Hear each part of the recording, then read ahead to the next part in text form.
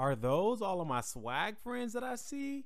Yo, yo, yo, yo, yo. What's up, everybody? How's it going? How you guys doing? Hey, Yali659 all the way from Detroit, Michigan. Hello, Courtnado. Hello, Polo G09 in California. How you guys doing today? I hope your day is amazing. I hope it's wonderful. I hope it's all of the above, okay? Hey, we have Melvin from Indiana. Melvin says, good luck to everybody. I like that. We have Debbie from Slidell, Louisiana. I've never heard of Slidell, Louisiana before, but sounds cool. All right. We have someone from Myrtle Beach.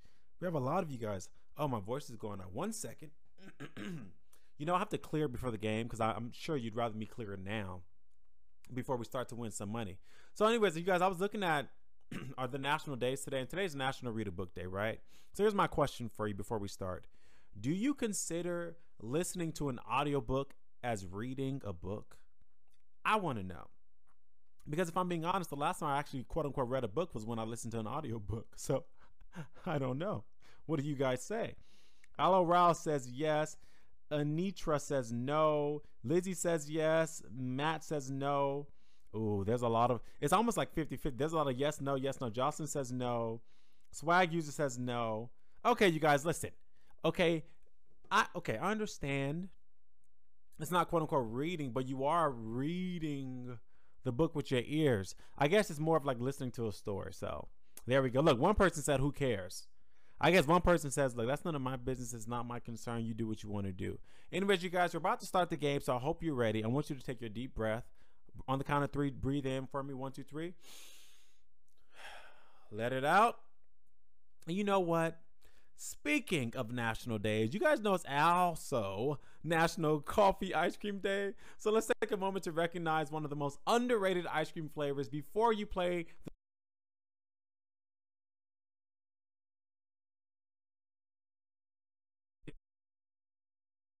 the mobile game show where you win money from the comfort of your phone. Yes, people, yes. And listen, that is not I don't know if that's my personal opinion, but hey. So anywho, time to scoop a bunch of random facts out of your memory banks as you play for today's grand prize. You guys, you want to see? You want to see? Bada bing, bada boom. Look at that. That is $1,000. And if you can correctly answer all 10 of our multiple choice general trivia questions, you're going to win your share of it, all right? So in this game, you'll earn 1 bonus SB for every single question that you get right after question number 1, even if you've already been eliminated. Now, if you are eliminated from grand prize contention, you're going to need to claim your bonus SB at the end of the game in order to keep them. You know, and that's really simple. All you got to do is click the button at the end of the game. Boom. Now, if you win the game, your bonus is claimed automatically because that's a perk of being a winner. Also, if you're looking for more SB outside of what you already win from today's game, make sure to click more ways to earn button in the main menu at any time, and you'll be taken to an exclusive offer wall with opportunities to earn SB towards your daily goal. All right. It's always there and worth checking out after the game and anytime the game's not happening. Now, I think it's time. The comments are melting away just like that coffee ice cream does, so we can dig into the game, you guys. So let's kick things off with question numero uno. Let's go. What object is generally removed from a golf hole prior to putting? A flag, a rabbit, or a series of colored handkerchiefs? What object is generally removed? Now, if you're able to get a hole in one or sink the ball from the fairway, then you're really accurate because you're putting the ball into a hole with a flag sticking out of the middle of it. You heard what I said? Flag, people. A flag is the correct answer. 30,097 of you guys got that one right, and you knew that the flag is removed from the ball. Okay, that's 98% of you guys. That's how you start off a game. Am I right? Or am I right?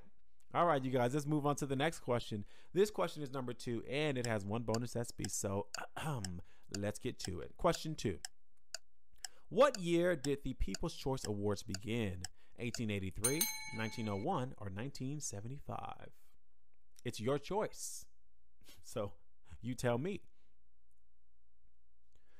You know, enough with all the entertainers congratulating themselves or being given awards by the press. What do people think? What do the people think? That's what matters. We started to find out at the first award ceremony in 1975. 1975 is when the People's Choice Awards came out. That's 28,632 of you guys who got that one right. And you knew that it was 1975. I think you guys just used the process of elimination. You're like, probably wasn't any televised award shows in 1883, huh? So you made the right answer. Or you chose the right answer, I should say. All right, you guys, let's move on to the next question worth 1 bonus SB. Here's question number 3. Where in your body would you find gastric acids? Your stomach, your heart, or your brain? Where would you find gastric acids?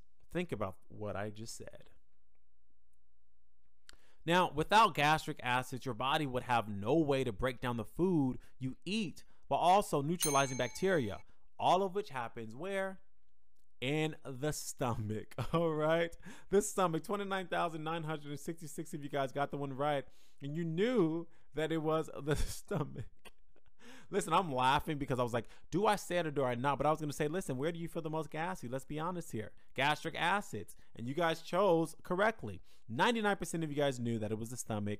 And hey, 273 of you guys have rejoined, so I think it's time to move on. Let's go to question number 4 worth 1 bonus SB. What wealthy family's fortune came in part from smuggling opium? Vanderbilt, Carnegie, or Astor? Vanderbilt, Carnegie, or Astor?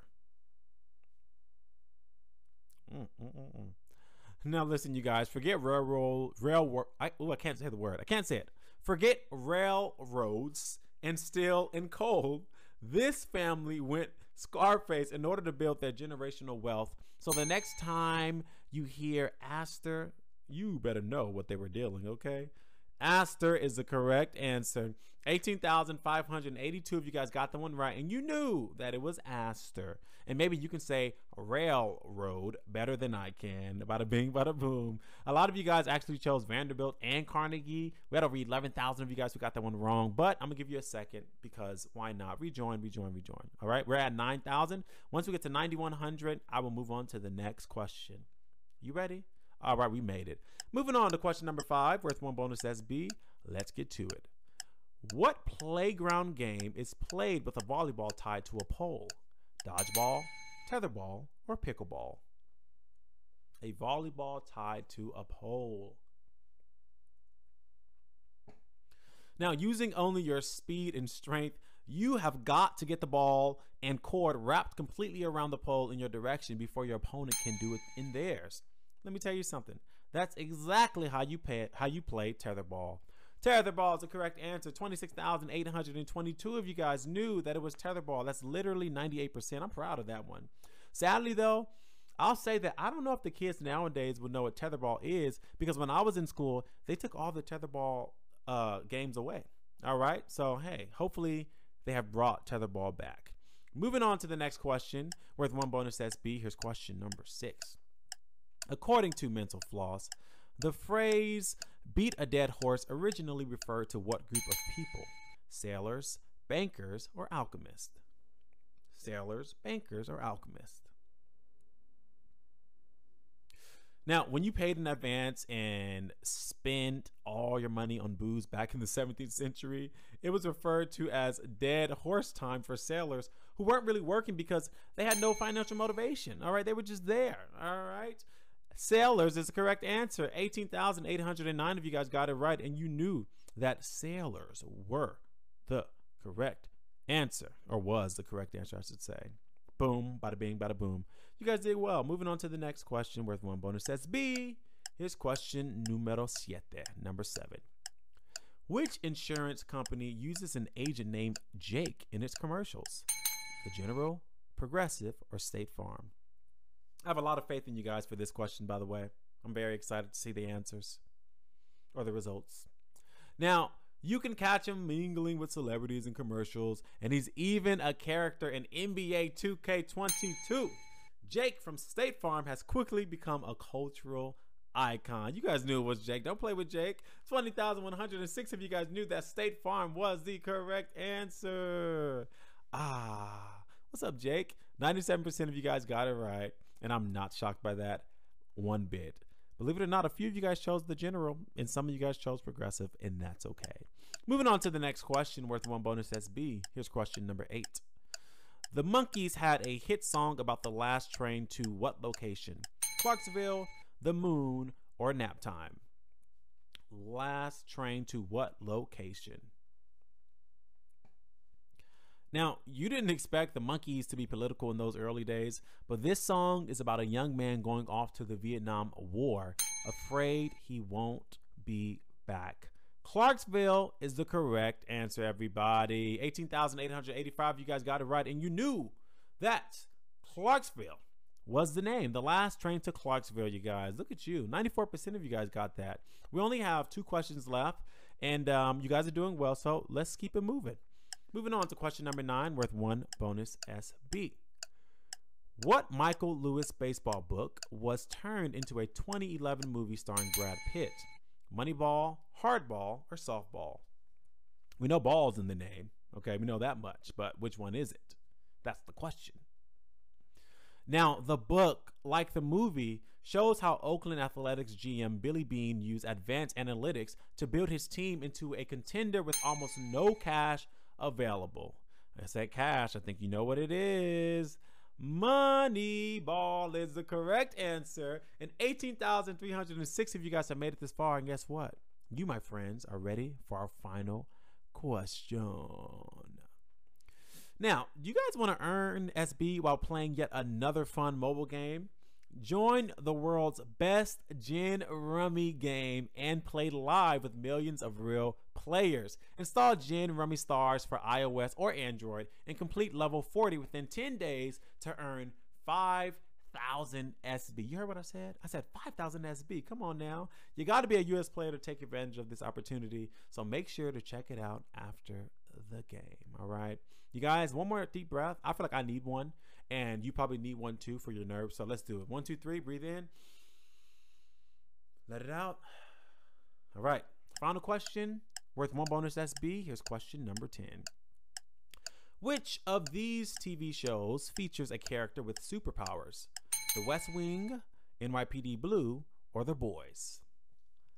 Which features a character with superpowers?